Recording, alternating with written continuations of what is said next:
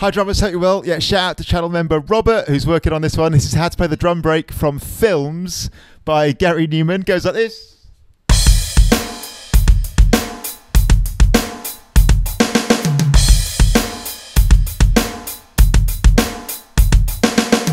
In fact, it starts with the bubba bubba.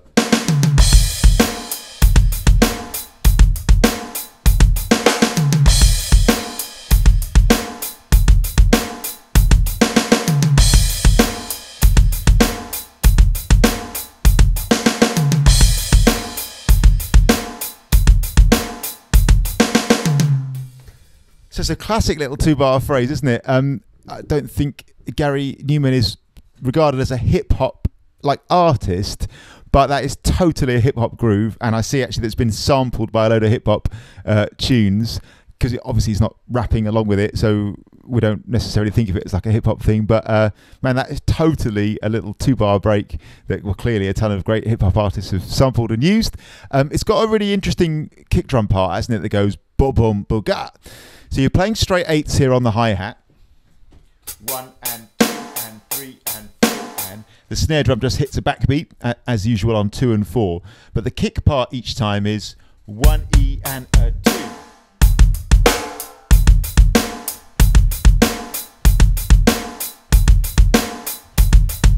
That kind of feel. Bob-om, bob-bat. Now, I would say this phrase, but it's dead right. It depends where you're at with your bass drum playing, right?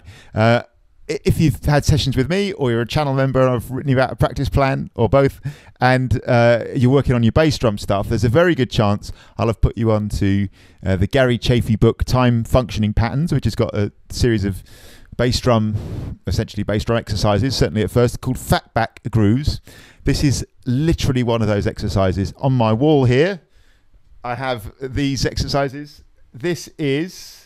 number 12. Now the fatback exercises are amazing. They're basically every possible combination of 1, 2, 3 and 4 kick drums played throughout one beat. And this is, number 12. Boom, boom, gat. The idea with the fatback exercises, the Gary Chafee ones, is you play them against different hi-hat patterns. That's different hi-hat ostinatos. Here it's against a straight eights feel. And assuming you can physically play it, what it boils down to coordination-wise is, for me, is like, does this bass drum, whichever one you're looking at, sync with the hi-hat, or does it go in between? So that little moment each time, the first kick is in sync with the hi-hat on the 1, or on the beat. Then the one on the E is the bass drum on its own. 1 E, 1 E.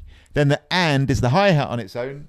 And 1 E and 1 E and then the is the bass drum on its own. 1 E and So 1 E and a 2 and 3 E and a 4 and 1 E and a 2 and... Now in the second half of the second bar, where the little fill kind of moment happens, the little roll around the snare drum and the high tom. So 1 E and 3 E and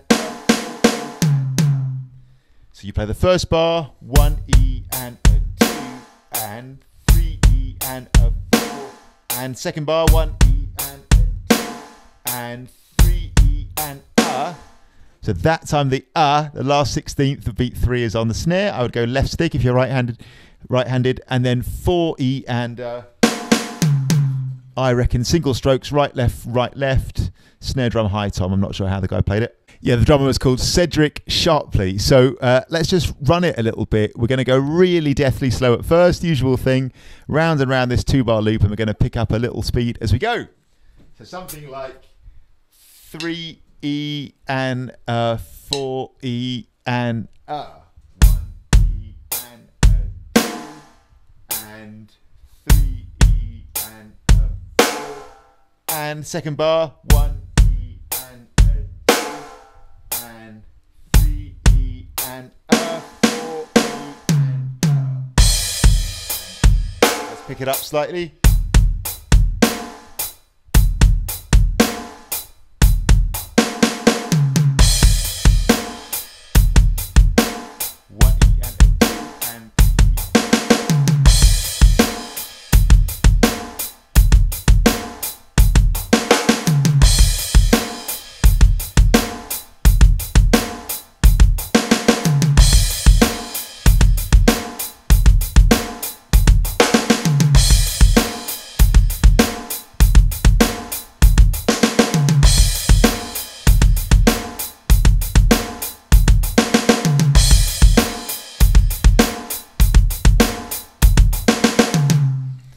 solid gold little groove, isn't it? That's really, really great. Now, bass drum wise, this when we do grooves of this sort in sessions, it almost always leads to a conversation about bass drum technique. I favour a simple heel up technique, as you can see, bouncing on the ball of the foot. I've made quite a lot of videos about that technique and various exercises and drills that I think are really great ones to help develop it. I'll link to that playlist of videos to that regarding bass drum technique below.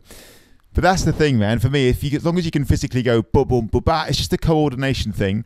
And I really can't recommend enough while we're here, Gary Chaffee's time functioning patterns, that first page of fat back exercises, because, you know, obviously if a drummer's been playing those regularly, practicing those regularly, when you hear a groove like this, like, you're done, man, because you can already play it, right?